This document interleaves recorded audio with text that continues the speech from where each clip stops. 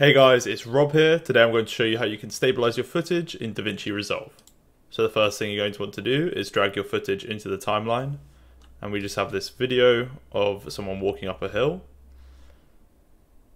So then you want to select your clip, come over to the right, and in the video tab, we're going to scroll down until we see stabilization.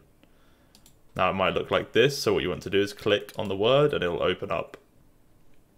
Now there's a few different modes, and depending on your footage, you want to try each one to see which one works better. The cropping ratio is the amount of the video that will be cropped in order to achieve the stabilization effect.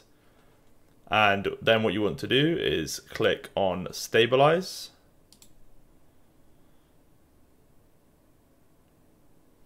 And as you can see, the footage is smaller now because it cropped in. If you want there to be more footage, like I said, adjust the cropping ratio amount.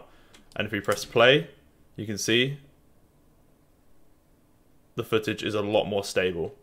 So like I said, play around with this, see what works for your footage. And yeah, there you go guys. I hope this is helpful, and I'll catch you again very soon.